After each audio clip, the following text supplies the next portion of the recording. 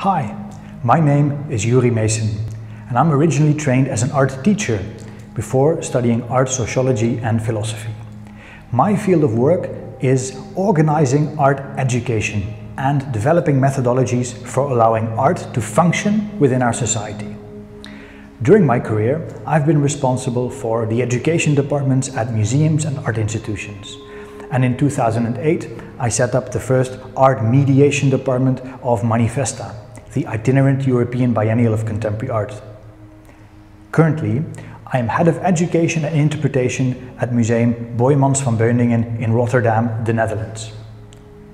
During my course, we will shift our gaze from making things to making things happen. And as such, we won't just consider the question what art is, but we will also develop the question what art does. What does art do on a personal level for individuals? That's the teacher in me asking. But also, what does art do for our cities, for our societies on a social level? What is the use of art? What is to be learned and what is to be done?